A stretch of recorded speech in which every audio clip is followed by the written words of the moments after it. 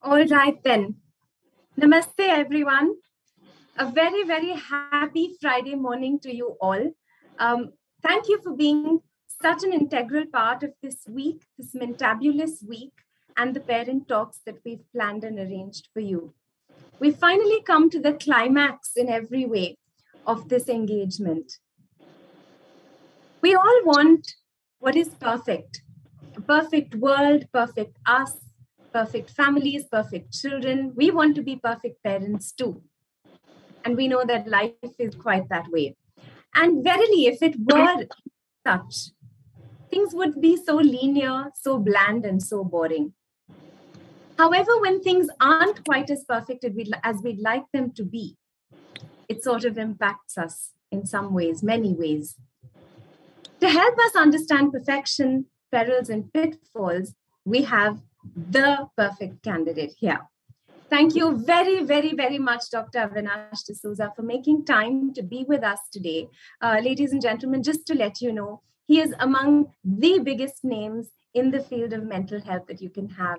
I had asked him to share a bio and he gave me 2 words. So I'm going to try and piece together and put together as much as I can to let you know a little bit about him.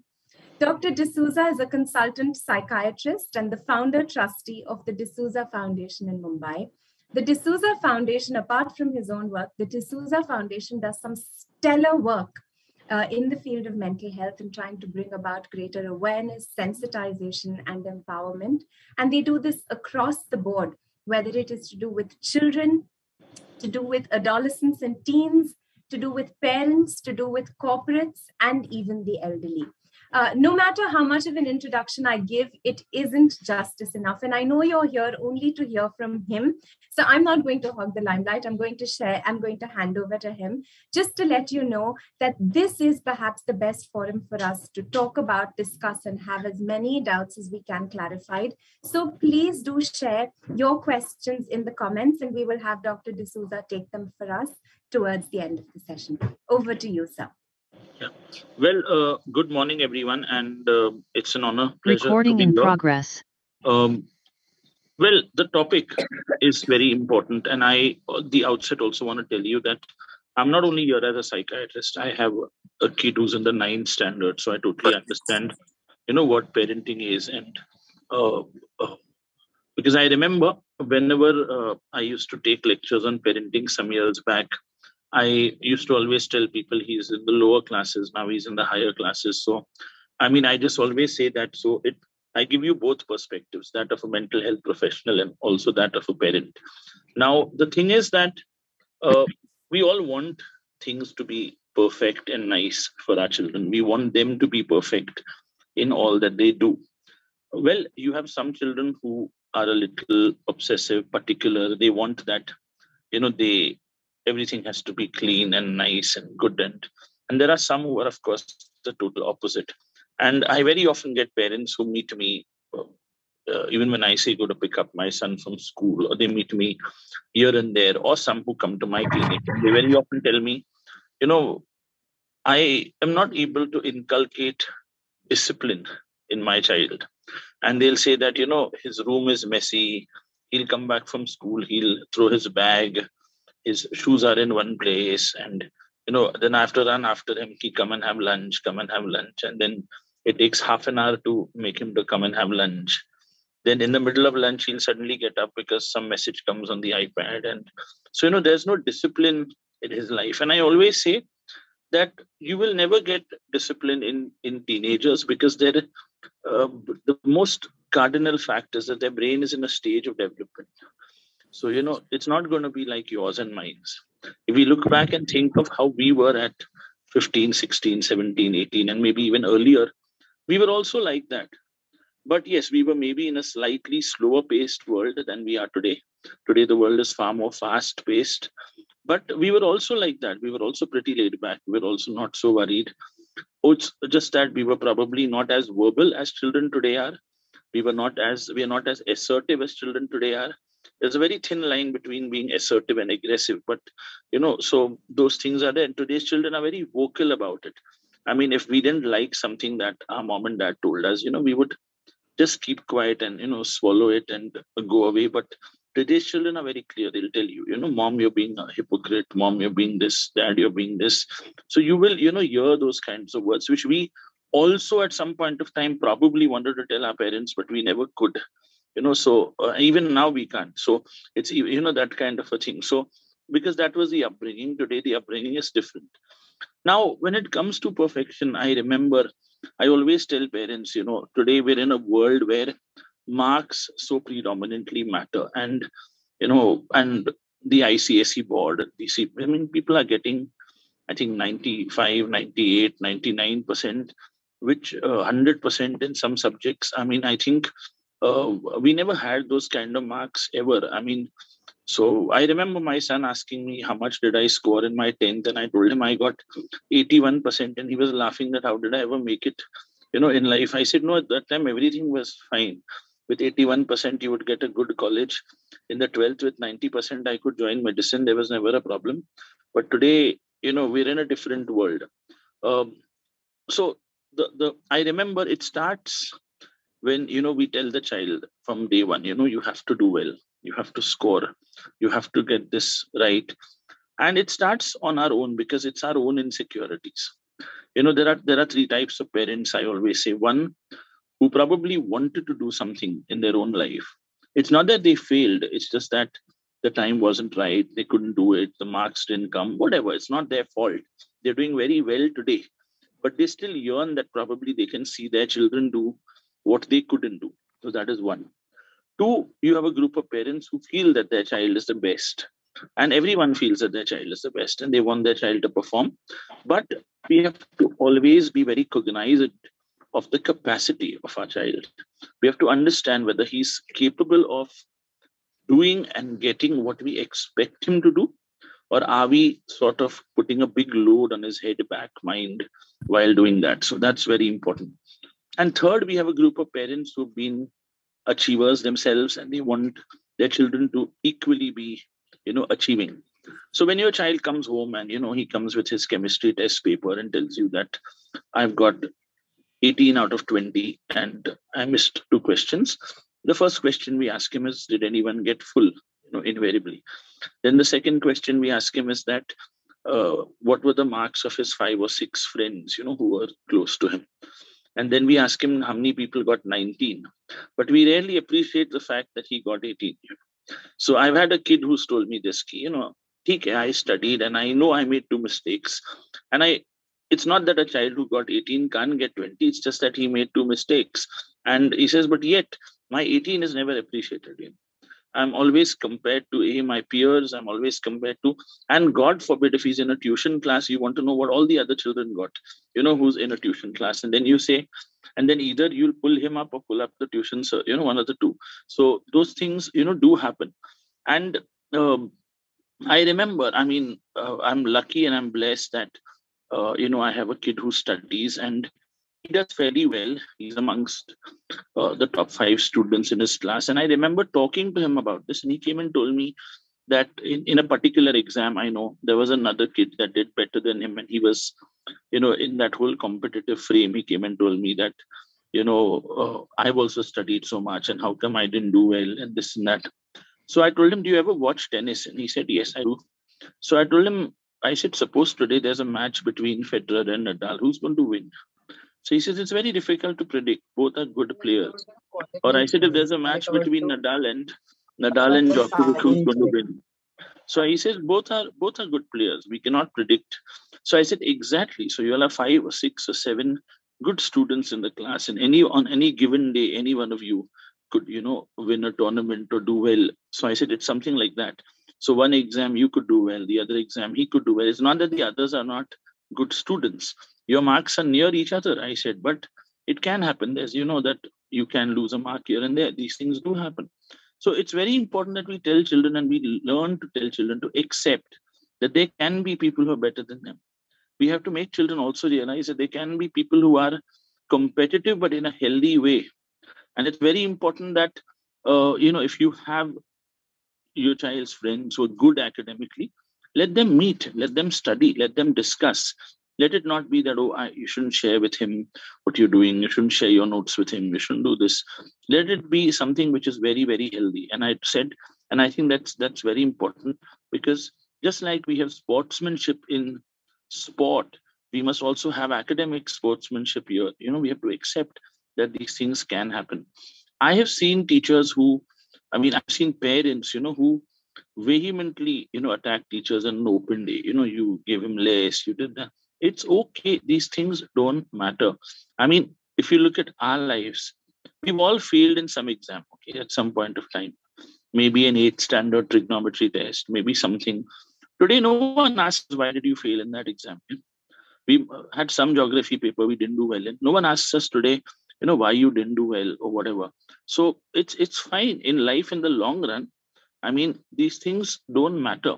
And it's good. It's good to be perfect. But at the same time, there will always be times when, you have imperfections. And I always say we have to love those imperfections. There's a saying that I tell all parents, who come to me and who say, and a common statement that parents often make when they come to me is, my child is not a bad child, doctor. He's a good child. So I said, every parent obviously feels that their child is a good child. And say, but, this is wrong, and that is wrong, and that is wrong, and that is wrong. So I said, you've already listed 5, 6 things which are wrong, and then you're saying he's a good child. She says, no, he doesn't have any bad habits. He doesn't have any bad, but these are the few things. And parents, and often, they'll come and they'll tell me in Hindi, wo kab mature hoga? It's a very common statement that parents make. And I said, you've been after him, in the eighth till the seventh, and suddenly you expect him to mature, in eighth, ninth, and 10th, which is what I don't understand. Be with him throughout. What's the harm? And he'll mature on his own. And I tell parents, remember one thing, one saying, which I read, I remember 2007 or 8, I read it somewhere and it stuck with me. And I say, in the end, like nature, everything rearranges itself. So I said, whatever you do, things will fall in place. You may try to push it to make it happen earlier. It won't happen. Things will fall in place. So this is one aspect. Second, don't ever compare two children in the family. It invariably happens. One cousin is better, a younger brother is better, older sister is better. And, there's a lot of comparison that happens. And I give this example from my own school. We had two children who were twins in my class. And this I'm talking about the 90s when I was 80s and 90s when I was in school, early 90s. And of course, and one of them was very good academically. He would come in the top 5 of the class. And one of them was not interested in academics, though they were identical twins. And so the other boy, he would not write in the class. And invariably the teacher would tell him, why you're not writing? And he would say, nahi ma'am, main ghar jaake iske book se likh lunga. The other boy would be very sincere and would be writing. So the teachers also wouldn't bother so much because they knew his work would get completed. But the boy who came first, he would do well because he would write everything twice. One for himself and once for his brother, at home. And his drawing book, the brother would draw twice. He would draw once for him and draw once for the other one also, because that fellow didn't like to draw. And he would draw 2 different drawings so that a drawing teacher doesn't feel it's the same drawing. So invariably, so they would spend their time that way. And I always relish, cherish, admire their mom. She was a very beautiful Punjabi lady. I still meet her. She's in her 80s. And she would come on the open day, and the teachers would invariably say, आपका एक बेटा देखो इतने अच्छे marks लाया है और आपका दूसरा बेटा देखो उसको कोई इंटरेस्ट नहीं है पढ़ाई में. And and the mother would kiss both of them on the head and said, दोनों मेरे बच्चे, नहीं पढ़ते तो नहीं पढ़ने दो, चलेगा. And we would often tell our mother, see how nice she is. She said, नहीं पढ़ते तो नहीं पढ़ने दो. But the thing was that and she would say, कुछ ना कुछ तो कर लेगा life में. And and we would wonder at that time, he's not studying, how is he going to ever manage in life? But the thing was, he did manage over the years. Well, one of them, of course, became a plastic surgeon, and he's now based in the US. That's the boy who studied well. And the other boy became a chef because he was not so much into academics, but creativity was definitely there. So he's a pastry chef. And the thing is that the boy who was a plastic surgeon, he married a violinist. and the boy who was a pastry chef has married a dentist. So the thing is, in the end, it finally all settles. It doesn't matter what you achieve academically. Now the thing is, why I mentioned that is, you will always have children who are not so, I won't say bad in academics, but not so good either. And you may feel, oh, whatever he does, he only gets that much, and he's never able to go above that. Well, that's fine. I mean, he will do something in life. It's not that he won't. And I worked in schools, I met different children. What hurts me the most is, yes, if you have a child that's intelligent, fine, push him, it's absolutely fine. But when you have a child that the capacity is to probably get between 70 and 85%, he's not the type of child who can get 95 and 99, and then you push the person to try and exceed what the intellectual capacity is. It's going to hurt the child somewhere or the other. I mean, I know parents who put children in some kind of a school that prepares you for IIT from the ninth standard. I don't know. I mean, it's sad that schools like this exist. And, the ninth and 10th, they are there, 11th, they are there, 12th, they are there. I mean, imagine 4 years of grinding.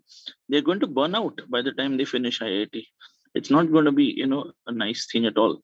So, this is what, when we look at perfection, so this is the first aspect. The second aspect is that never boast about your achievements to your children. I always say, and I get parents who come and tell me, I've had, the father says, I have studied from the University of Boston. Big deal. If you have studied, you studied. Your child doesn't have to necessarily go to Boston. He can study from Orissa also. It doesn't matter at all. I mean, so you don't come and boast your achievements and say, I was a gold medalist in my MBA. So what? If you were, you were. I mean, it doesn't mean that he also has to be a gold medalist. No, there's nothing like that. And I've had people who told me, we've all studied abroad, and he says he has no interest in going abroad. He wants to go to Jai Hind College. I said, let him go. There's no problem. I mean, it's his choice. Let him lead his life the way he wants. Why should he go abroad? He says, I don't want to go abroad. I'm very happy here. And so these kind of things. I mean, and you particularly, I mean, it happens even amongst doctors. I've had doctor parents who come to me and tell me that, and they ask me that, what if your son doesn't want to take up medicine? Because I'm a second generation doctor. I had both my parents who were doctors. So I said, but in today's era, if he doesn't want to take up medicine, I would rather have him happy. I would tell him, do what you want. And as a parent, I tell people that, I have probably done enough for myself in my life for my child to do anything he wants, but not for my child to do nothing. So I said, it's very important that, my child should do what he wants and enjoy himself. It's very important. So someone told me, if like in Three Idiots, your son comes and says, I want to take up photography, what will you say? I said, definitely, I'll make him the best photographer possible. I'll put him in the best school, get him the best camera, do all that I can. And, I'll tell him to excel in that area because that's his area of interest. I said, it will not hurt me that he's not a doctor. So I said, and I said, maybe once he becomes a good photographer, I'll make a mental health coffee book, with his help. So I said, we can work together even then. It doesn't mean that, it has to be that way. So I said, there's no harm. And I get parents, doctor parents who come to me, engineer parents who come to me, and they'll tell me, so somehow counsel my child to take up medicine. I said, that's not my job. My job is to counsel him, if he has a problem. So he says, no, he's saying he wants to do commerce and he wants to do something else. And, we have this whole hospital. Who's going to manage the infrastructure? I said, sell it off. The important thing is your children have to do what they must want to do. You can't push them to do things you want them to do because, those are your sort of unfulfilled ambitions.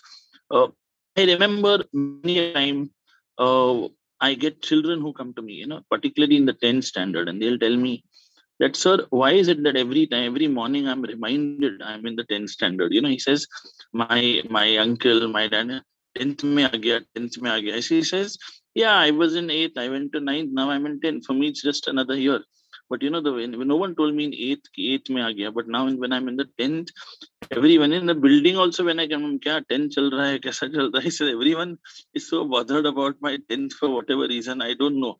And they said ki it's like, that tape recorder अभी 8 महीना बचा है, अभी 7 महीना बचा है, तो हाँ, हर साल इतना महीना, एक एक महीना जा रहा है. जैसे there's nothing, big about it. I don't know. For me, that March exam is like my ninth final. I'm giving my 10th final. I have no pressure about it.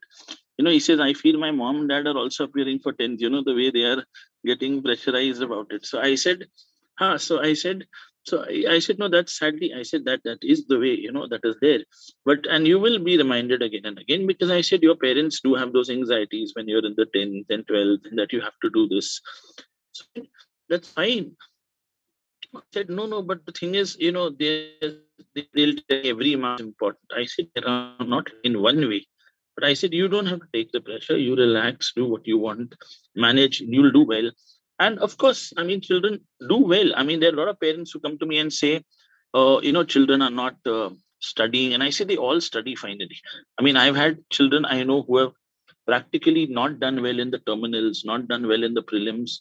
Somehow, I don't know, by miracle, they've done very well in the 10th. How, I don't know. But they've done well. So I said, children finally do study. Another very important thing is, learn to let your child accept no in their lives. Learn to let them face rejection. Learn to let them face negativity. It's a part of life. Life cannot be perfect. It's very important that we tell children that, you're going to face rejections. Girlfriend, boyfriend will reject you. You lose a job. You will have a friend that cheats you. We've all been through these experiences in life. You will have someone who's rude to you. Let them face these rejections. You don't have to go and stand up for them every time. Let them fall. You're there to support them, but let them learn to face these emotional setbacks. And while they face these emotional setbacks, we have to, of course, be there to be with them. But we cannot think that we have a magic wand that, we'll come and make everything okay for them. You don't have to tell them, no, don't worry, dad is there, I'll manage everything. Don't worry, mom is there, I'll manage everything. No, you can't. You have to let them manage it. It's not at all that kind of a thing. Like I always tell parents that the tendency in most of us as parents is, the moment our child comes to us with a problem, we want to offer them a solution and say, okay, look here, the problem is solved. No, let's not do that. Let us reach in a manner wherein we tell them that, let's try and see what is workable. So very often, let's not look at solving the problem. So the child comes and says, this is happening in the school, this, that. Don't worry, I will talk to the principal. No, never give him that kind of an answer. Tell him, you go and talk to the principal, and this is what you will tell the principal, and this is what you will tell her, because these things are very important. Life can't be perfect, and we can't make it perfect. So whenever my kid comes to me and says that, Daddy, I want to talk to you, and I always ask him, I said, what do you want? Have you come here just to sort of rant and go away? Or have you come here that you want an opinion? Or do you want me to give you 4 options like ABC and you want to choose? Or, do you actually want me to step in and do something for you? And invariably he'll come and say, look, I need I need your help and I need you to decide for me. Fine. That's when I step in and I tell him what to do. There are times he says, I just want you to hear me out and I'll be fine. I'll manage it. Even when he has a fight with his friends, don't interfere. Should I call up that person's mother? Should I call up that person's father? Don't let them manage their fights. I always say, fine. Of course, if your son is being bullied, hit, treated badly, yes, you will intervene. That's your job to intervene. You're going to protect him. But if there are minor fights, you don't have to try and make things work. Let them fight. Let him not talk to a friend for 2 days. Let him be upset for 2 days. Let him not eat food properly for 2 days. No, don't worry. It's fine. It's absolutely fine. But they have to learn to face, those emotions, and they will sort of build on it well. And there are many times when this happens, and I always ask my own son, and I tell other parents also, ask him, if you need anything, I'm here. If you want to talk to me, I'm here. Otherwise, you manage it on your own. And they'll very often say, no, I have it under control. I'll manage it. There's no problem. So it's only when they feel that it's going beyond their hands, they'll come to you. They're bound to come to you. Always tell your children that life is not perfect. And whenever you're in a mess, whenever you make a mistake, please come to me. I always tell parents, tell children that you can do things which are wrong. And when you do things which are wrong, please come to me, because I may be upset that you've done something wrong. It's normal for me to be upset, but I will at least support you and help you to make it right, which is also very important. So that's something which I also tell parents. Another very important thing is that uh, mothers and fathers have to be on the same page when it comes to, managing the child. It can't happen that the father thinks differently, the mother thinks differently. In fact, when the child goes to school, you've been given 6 hours, 8 hours a day where you can talk to each other and decide how you're going to manage a particular problem and reach a consensus, so that in front of the child you don't look divided. It's very, very important. And it shouldn't, because children know very well what to ask mommy and what to ask daddy, so they'll go and they'll say that, I spoke to daddy, he said I can go on the picnic, mommy, I'm going, and you end up fighting with your husband and the child goes on the picnic sometimes. Or he'll come and say, I mama has told me I can go out with my friends on Saturday. He'll come and tell the father. Right. So it's like he's not taking your permission, he's informing you that you're told. So these things also happen. So children are very aware, they know who to ask what and who to ask and who to say what to, that kind of a thing. Also, I mean, you all are also all in an era where children are growing, so there's going to be imperfections in relationships also. They will have crushes, they will have infatuations, they will like, people don't get bothered, if they come and tell you that there's a particular boy in my class who I like, or there's a particular girl in my class who I like. Don't tell them, oh, this is the time to study, and don't fall in love. It's going to happen anyway. You can't do anything about it. This is natural. I always say we have to help children deal with love. We have to help children handle crushes. We have to help children manage breakups rather than tell them love is a bad thing. We don't tell them it's a bad thing. We tell them it's a very normal emotion and we teach them to handle it. So that's something which also they have to understand. Also, don't be insistent on the fact, your, oh, my, son has to look perfect. His hair has to be perfect. His looks have to be perfect. His, figure has to be perfect. Even with girls for that matter. It's okay to be a little imperfect. It's absolutely fine. No one is absolutely perfect. Don't push them to the brink that they keep looking at themselves in the mirror, that they keep looking at themselves and they want to have that perfect face. And so I remember I met a girl who covered her mirror with a bed sheet because she got a pimple and she didn't want to see herself in the mirror. And I said, you can't be that way. I said, go and look at yourself in the mirror. It's absolutely fine. You're going to get far more pimples in your life now over time. It's absolutely normal. Yes, we'll treat the pimples. That is more easier to do than to sort of, tell yourself, oh, my face is spoiled or this and that. And for that matter. So, I mean, I get boys who come and tell me, why am I not muscular? And there are people in my class who are more muscular. And I always tell them, you got to respect and love your body the way it is. Everyone's body is perfect for them. It's not about being thin or fat or dark or and there's no need to body shame yourself. When no one is shaming you, you're creating this whole image. you know Another thing which I think you also have to tell your child is, and though it's a little early in the day, they're young, I still tell children, have no regrets in life. You make mistakes, you learn, and you move ahead. It's very, very important. You forgive yourself and move on. It's very, very important. You can't have regrets, because if you think that I should be this or I should be that and I could be this or I could be that, and that's a lie. You are what you are today. That's it. Don't imagine yourself to be something who you aren't, because that's a lie. So you accept yourself. Yes. And I said yes. I tell them always, yes, we've all done bad things, we've all done good things, so we forgive ourselves and move on. And that's the best thing you can do, because otherwise you're going to be stuck there, that with that regret. Yes, you can feel bad about it, you can cry about it, you can emote about it, but you move on still. You don't get stuck there and whatever. Like I always remember, I mean, today is an era where children are so much aware, whether it is sexuality, whether it is pornography, whether it is LGBTQ plus. They're so much aware about so many things. And I remember I saw a child who came to me. She's in the ninth standard, and she was being troubled by a few peers in her school. And she said that I'm upset because they're calling me lesbian. And I said, 3% of the world is lesbian. Why are you upset about it? I said, it's your own homophobia that's making you upset. I said, by them calling you lesbian, you're not becoming lesbian. I said, tomorrow, if you call someone gay, 3% of the world is gay. Doesn't mean that, you are abnormal. It's regarded as being normal. So I said, so don't worry. I said, tomorrow, if they call you dark, you can't get upset. Tomorrow, if they call you, thin, you can't get upset. These things are going to be there.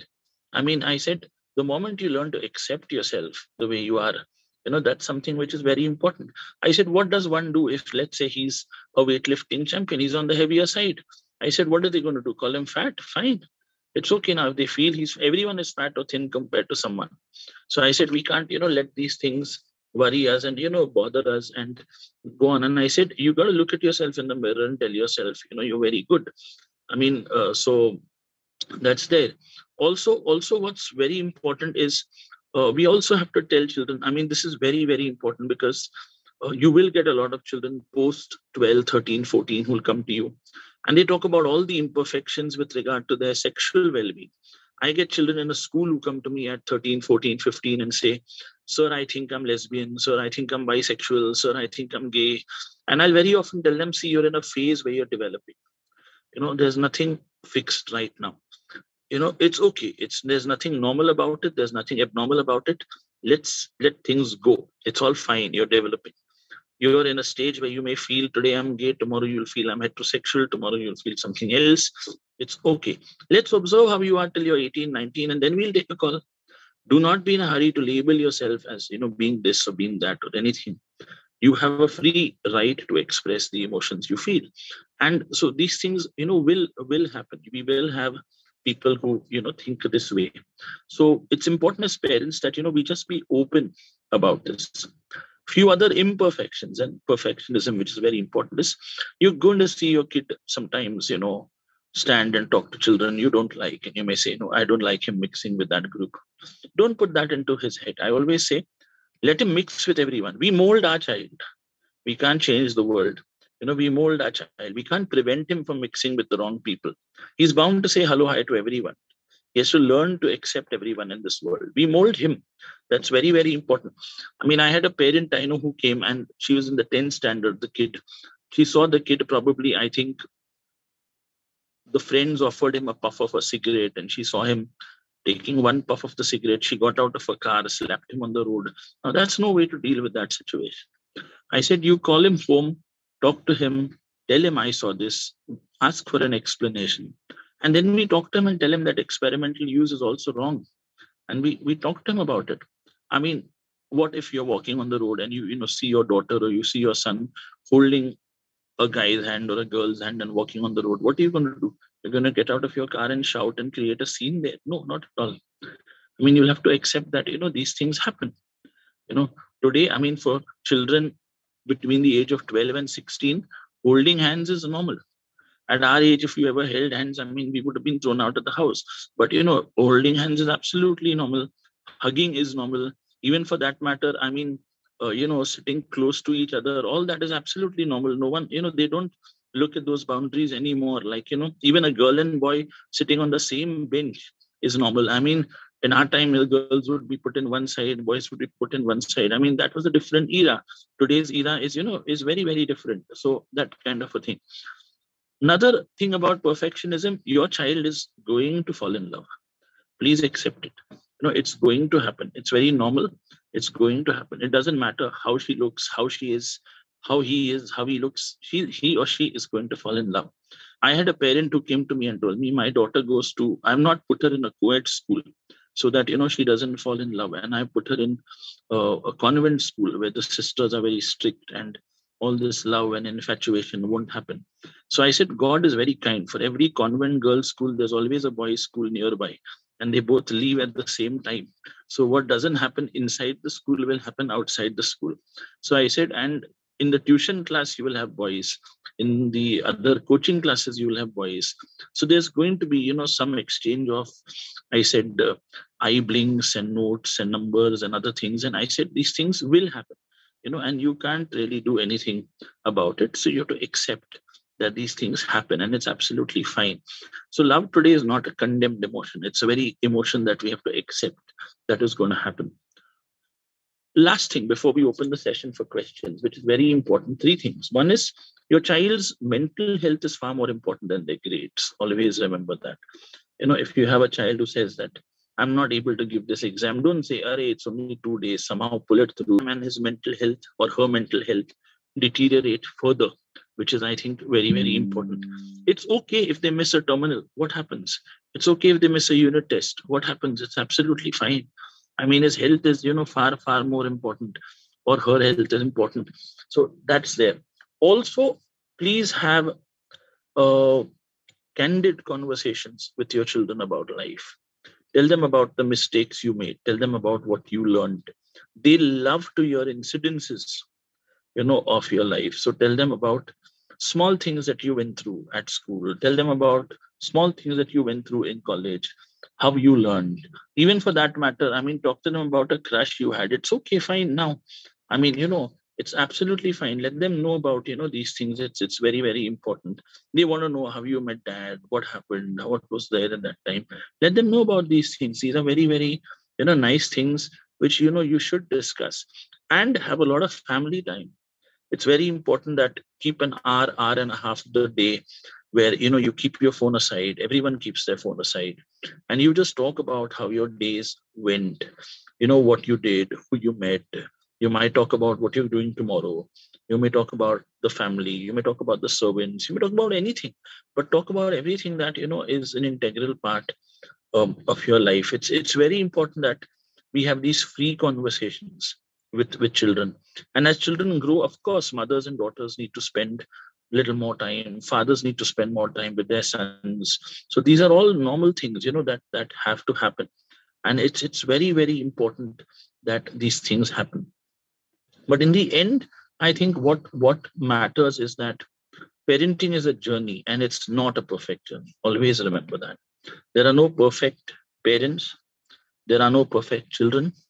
There are only a lot of perfect moments along the way. So enjoy those perfect moments, which I think is very important.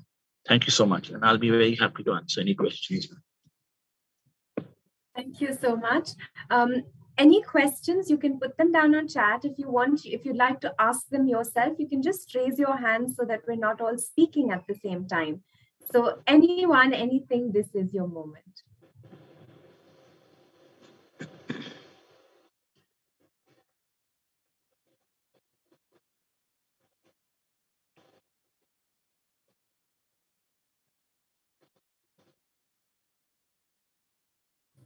Yes, ma'am, go ahead.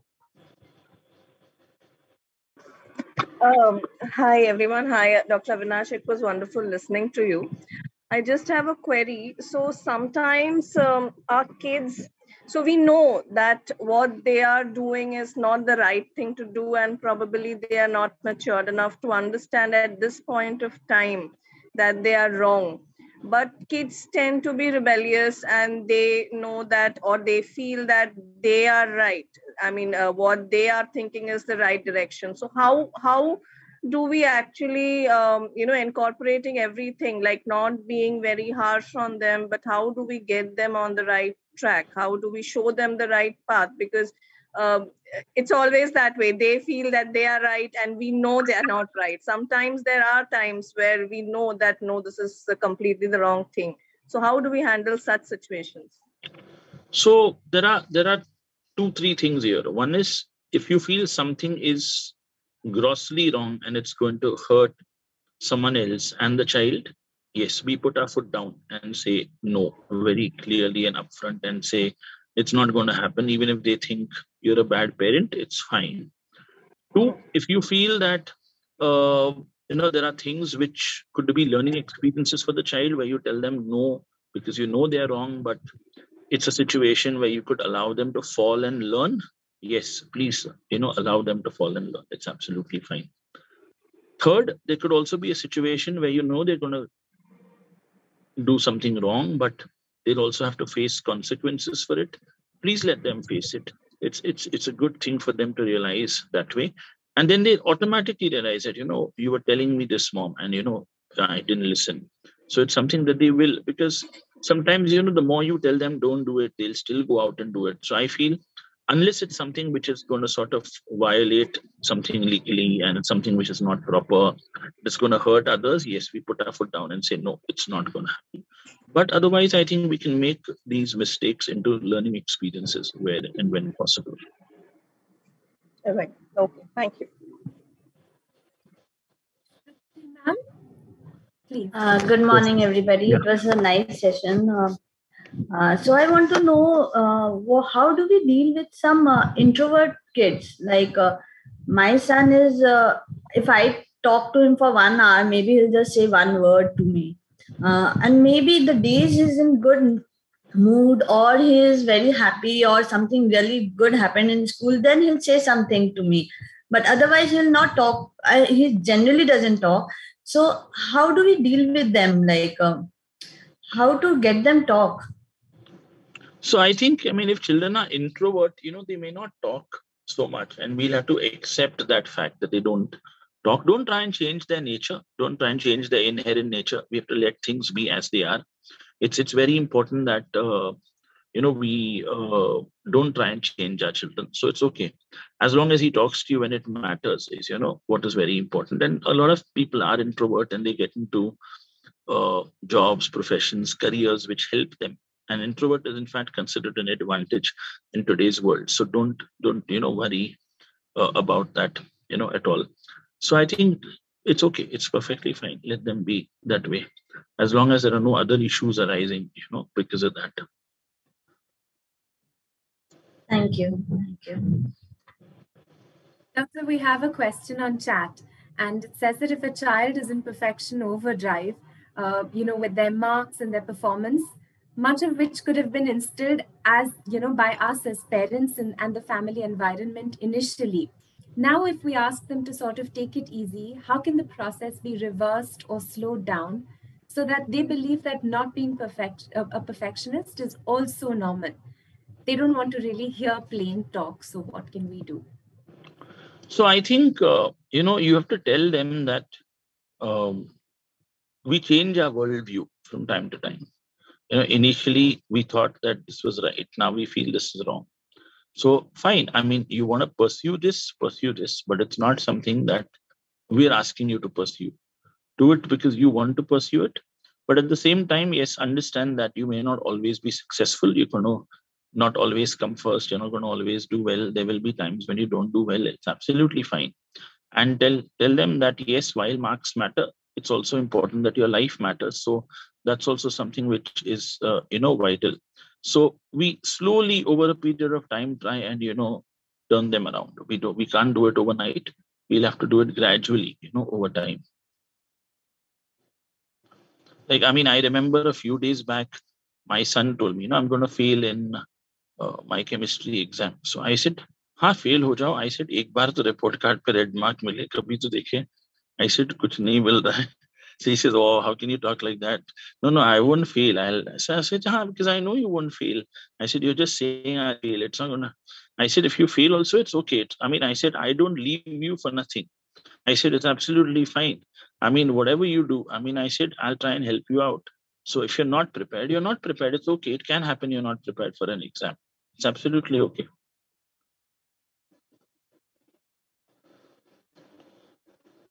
Another question for you, Doctor. Should we allow kids to choose their own careers? They are less experienced and often influenced by their surroundings.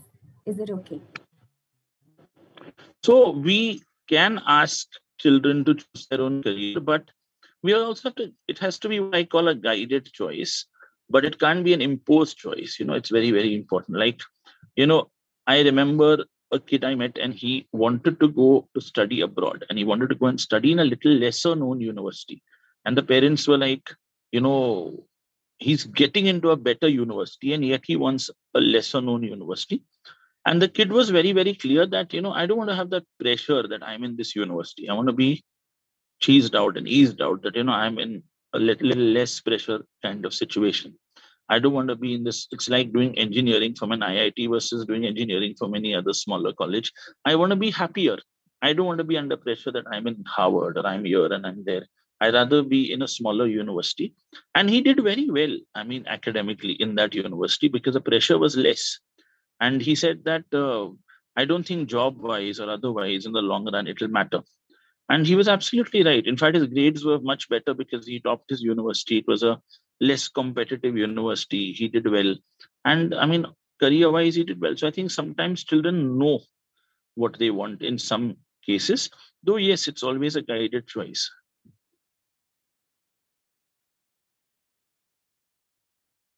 Yes, ma'am. You've raised your hand. Go ahead and ask. Thank you so much, ma'am. Thank you, sir. It was really a very nice session. It's just one confusion that I always have.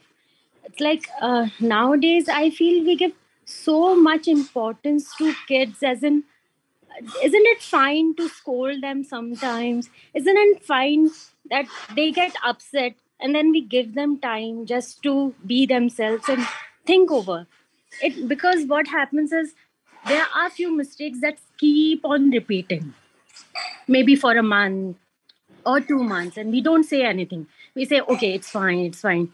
But then if they just keep on doing it, there would be a point wherein we'll just put our leg down, our hand down, and we'll say, okay, that's it. And this is wrong. And then you need to work on it. They realize that it's their mistakes and they realize they are wrong at that point. But even I understand that even they are helpless, it's their age that they can't do anything for it. But isn't it fine to scold them and then let them be upset for some time? Ma'am, why No, it's no, so definitely. I important mean, that see, there are, I always say ways and means of doing that. So one is, you first tell them properly, nicely, in a good way. I mean, that kind of thing. And I always say that, you remind them, this is probably the fifth time, I'm telling you this. So this is the sixth time I'm telling you that. And of course, with each time your seriousness and your tone changes a bit, it's that way. And then finally, yes, I mean, they have to sort of, realize that, you do mean business at times and you're not, things. So there are times, yes, I know. I mean, I remember, I mean, uh, we have to tell people. So I mean, it could be told, in different ways. So like, I was talking to a parent and I said that sometimes when I'm not happy with something my son does, I send him a YouTube clip that explains my position. So I send him once a YouTube clip that I'm not happy, get your house in order or otherwise I'll have to do it for you. So then he immediately, said, you're upset with me. I said, I've already conveyed what I wanted to convey in that YouTube clip. You have 3 days to get your house in order, or I'll do it for you. So then in 3 days, he got everything on track, because he realized that if I sit on his head, then I'll sit on his head. So he got everything done. And I said, I'll take leave for 3 days and, get your house in order if I need to. So he said, no, no, no, I will do it. And he got it done. I mean, so children do go a little astray. Thoda, distractions are there. These things, do happen. So you can do that. And, there are ways and means of, telling children, you need not always shout and scream. I always tell my child in our house, no one screams and shouts. You have a problem, you sit down, you tell me. You can feel angry, you can feel upset, you can cry. I mean, those are normal emotions. I can tell you I'm boiling and upset because of this. But it doesn't mean that, I will bang a fist in a wall or I'll break something or I'll shout at you or I'll abuse you. No, it won't happen that way. Never, we never tell our children that, you're the worst child. We never tell our children you should have never been born. I mean, those are things, even in our anger phase, we don't sort of convey to children ever. It's something, though there'll be children who will tell you, I wish you weren't my dad, I wish you weren't my mom. These things will happen. That's the day you feel proud that, you've been a good parent. I mean, it's absolutely fine. No child who has never been hated by his parent, I mean, never been, no parent who's never been hated by the child has been a good parent. You will be hated, at some point of time. They'll say, I hate you. It's fine. It's absolutely fine. That day you smile, go and treat yourself to good food outside. Tell yourself, we're successful today. So that's absolutely fine. So we there are ways and means, of scolding them, telling them, whatever. And tell them, look at it from my position. Let's say if you were a dad, what would be your thoughts? And they'll say, no, I would not bothered. I'll say, no, that's wrong. You're not thinking like a parent. You're thinking more like a child. So that kind of thing. And another thing, I always tell parents is that um, scolding. I mean, again, there are three things here. One, what you can't allow, you can't allow. So it's very clear that no, it's not happening. What you can allow and bargain and reach midway, you reach midway. So he will say 11 baje raat ko ghar aana hai. You will say nahi, 9 baje aana hai. You will say first you'll start with 8 p.m. So that by he'll come by 9:30.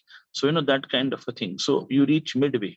And then finally, I mean, yes, uh, there are some things which we allow and say, okay, theek hai. Some mistakes are pardonable and they're fine and that kind of a thing. So those things are there. So that's the way we parent.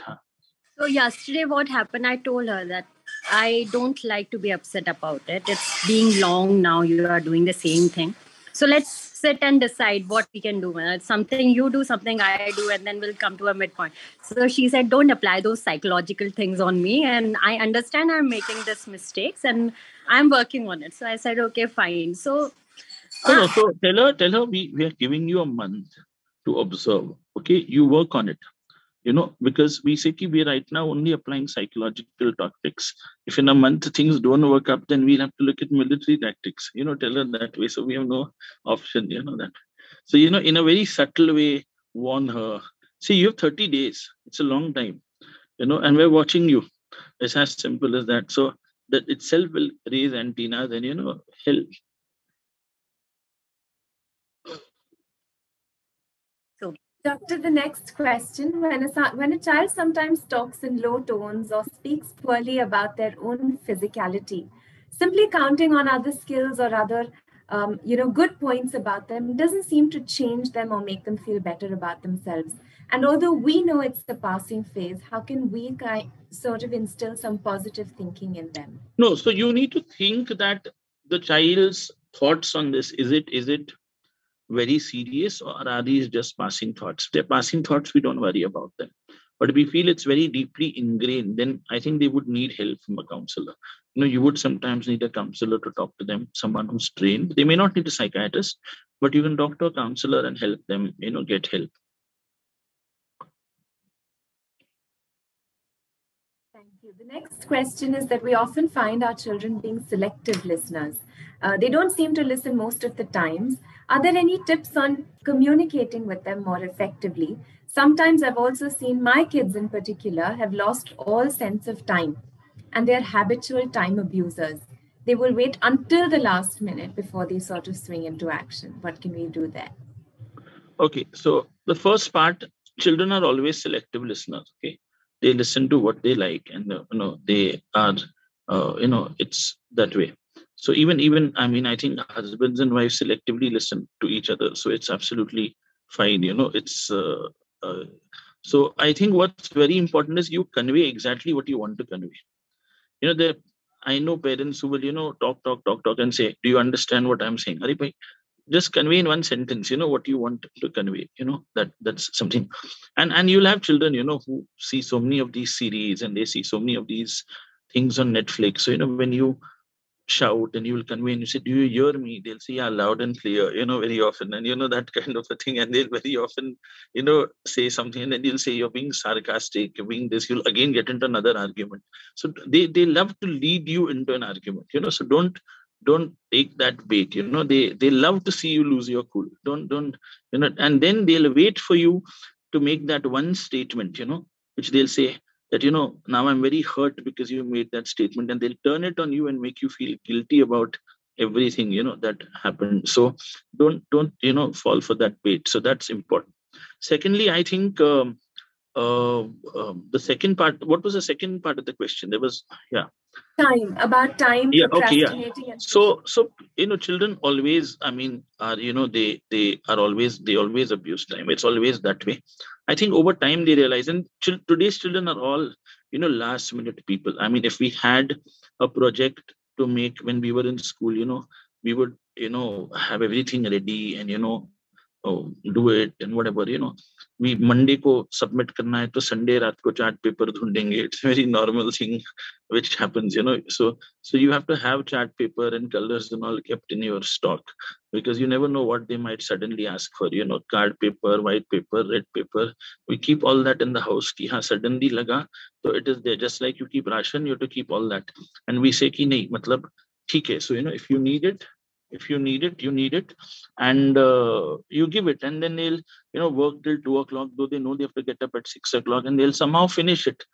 So it doesn't. And then on the way they'll tell you, "I have not done chemistry homework, my recess mein kar lunga." Okay, let them manage it, and finish it. It's absolutely fine. So I think they over time they will manage. Their generation works that way. I think the next question is also on the value of time. How to deal with time allocation, like half an hour of TV time. So how do you try and get them to respect those boundaries of time? They will always negotiate for an extra 5 minutes, and then they will beg and make innocent puppy faces and sort of try and work their cuteness with you? No. So the thing is that I mean, what I normally tell people is that um, there are two ways. I mean, one is that you're very particular that there's a fixed TV time, for everyone in the house. It's not only the child, it's everybody. And we adhere to that. So it shouldn't happen that, the child is told no TV time and we're seeing TV the whole time. No, it shouldn't happen that way. And then, you'll argue, मैं तो news देख रहा हूँ, मैं तो ये देख रहा हूँ. अरे, but that doesn't mean anything. So either, you also adhere to that. Similarly, when it comes to mobile usage, you cannot tell the child no mobile for you, and then, you're playing a game on your mobile the whole day. No, that can't happen.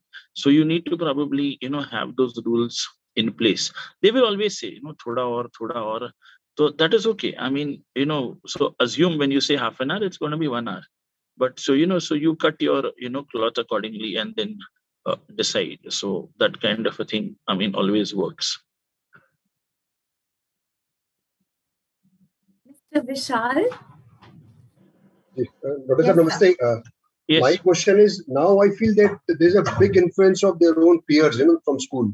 True. So they all think alike, they all similar hobbies they'll have, which you must have done a clinical studies, so which was not earlier. So what is the positive and negative of that? I think there's no positive or negative. It's the hobby. If the hobby is good, we allow it. Today I think their hobbies are what? Anime, Korean bands, and all these things. So I mean, which was never there, at our time. On Netflix, maybe Japanese, Korean, hi dikh rahe, which is something we never see. So so I think Korean drama and Turkish the girls are more into Turkish serials, which are those romantic serials and all, and so it's there. So I think as long as it's nothing negative, I don't really bother about it. But if the hobbies are negative, where they're probably making memes on someone and insulting someone, that's something I would not allow. But if I always say that please do something which is positive. It's very important. As long as there's not a lot of time spent with adult content and all those kind of things, I wouldn't worry so much about it. So, and peer influence, I always tell children that your friends have to help you grow.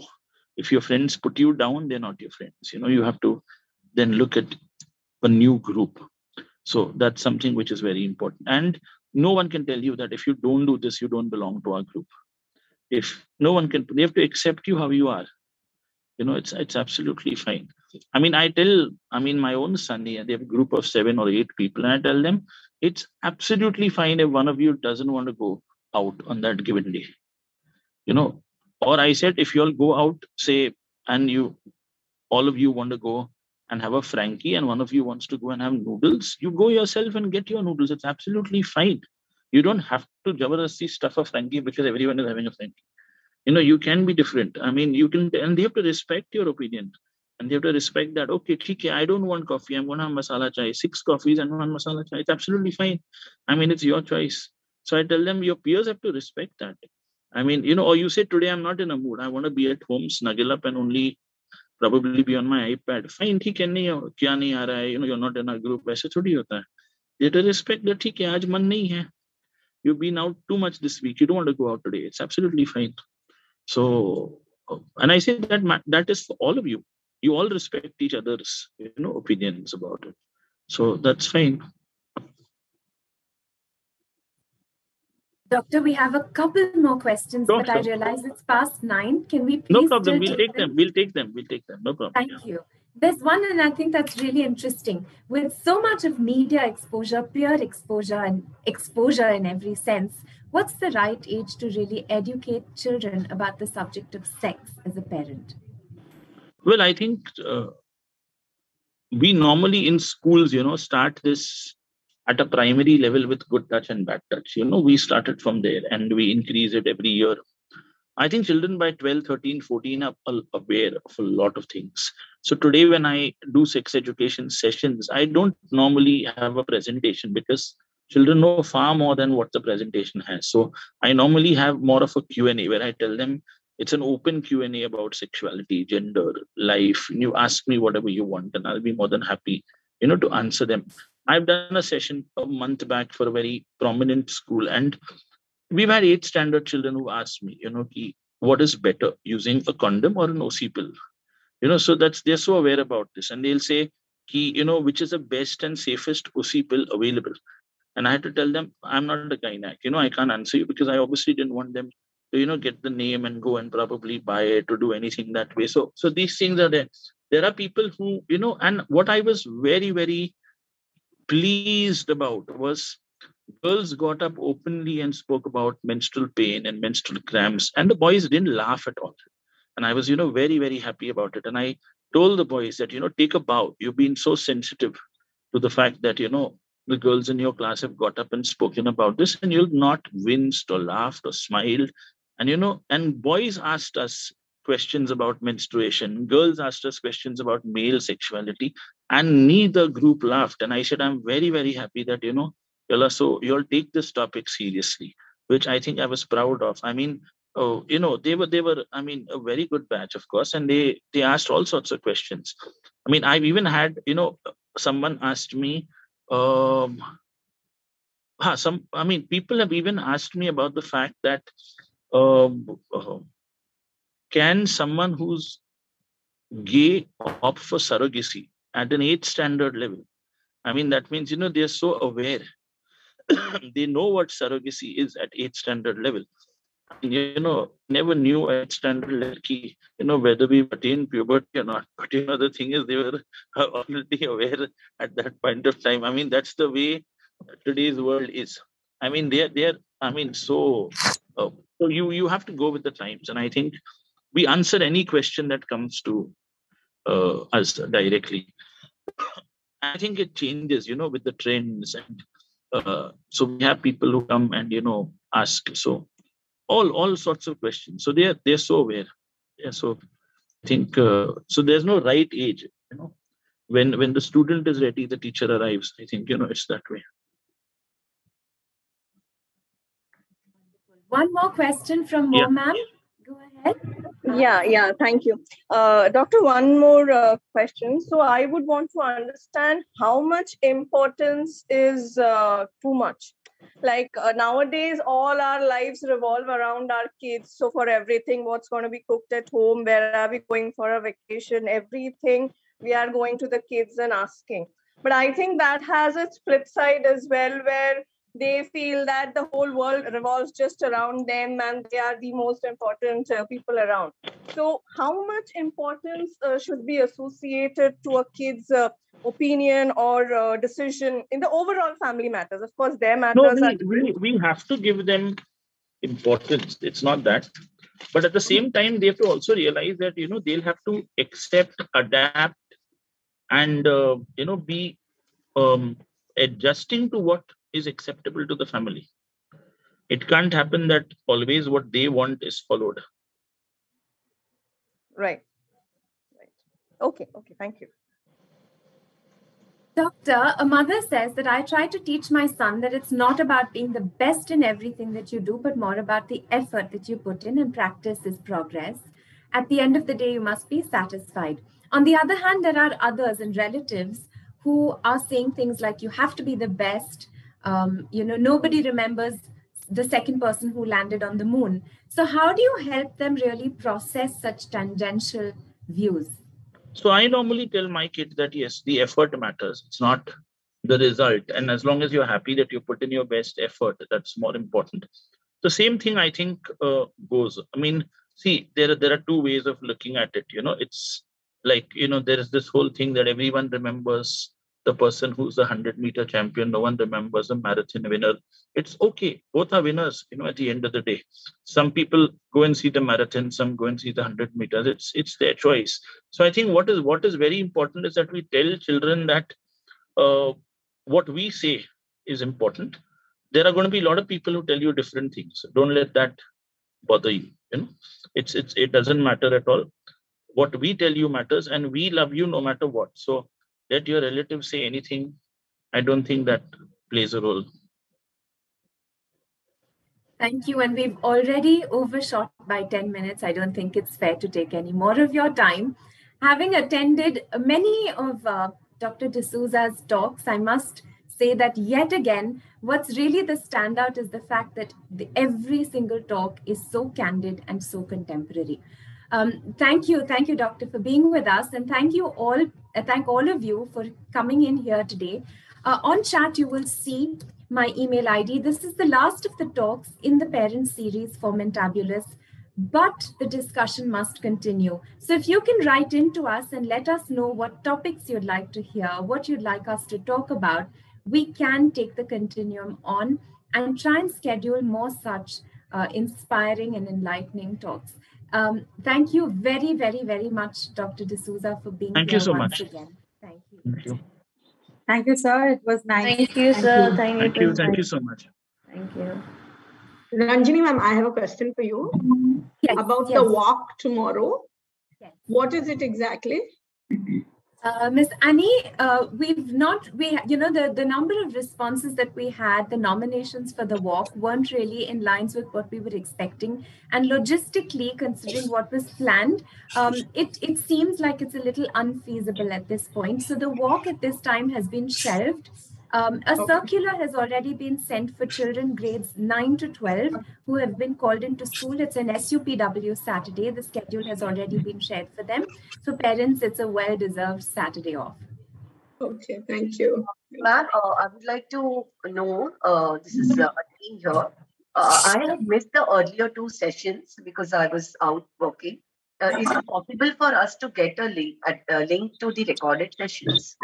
The YouTube the sessions are all available on the YouTube Live, barring the first one, which we will put up subsequently by the end of tomorrow, I think. All the sessions are available on the Avalon YouTube channel. You will be able to view them there. Thank you so much, ma'am. Thank you. Thank you. Really appreciate your effort. Thank you.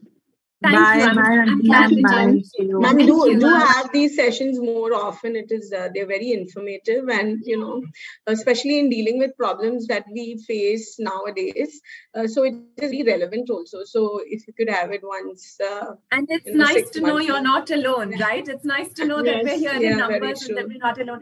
This is the first of our endeavors. Mentabulous has been the first, but it's definitely not the end. Like I said, the week has come to the end, but the conversation hasn't. We do intend to schedule many, many more such. And I'm very encouraged to see that the online platform has worked for all of us. We do intend to continue to maintain them online. Whoever would like to come into school and have them physically, we can arrange for that as well. So do keep your thoughts, your suggestions, your ideas coming in. If it's working, do let us know. If it's not, do let us know what you'd like to change as well. But we would like to keep this going. Ranjini ma'am, I have one more thing to say. I just wanted to request that these sessions are obviously the parents have attended, but sometimes you would want the children also to be a part of some sessions which may be relevant for even them to hear. Because, at this age, hearing from parents is a little boring, and hearing from some kind of people whom they can idolize is a little easier to drive things home to them. So, Ms. Anchal, we're having parallel talks with children on topics that we've identified as being most relevant and important to them. If you think that you'd like a session where you have a mom and me or a parent and me together, where you're sitting in the room and being addressed by experts, we will take that under advisement as well. It's very hard to record and maintain your suggestions on chat. You will see my email ID there. Please do write in, and we will consider all things, all suggestions that you have. Please do write in. Sure, that will be very helpful. Thank you. Vishal sir, something that you'd like to add in? Yeah, yes. Is this walk rescheduled or it's...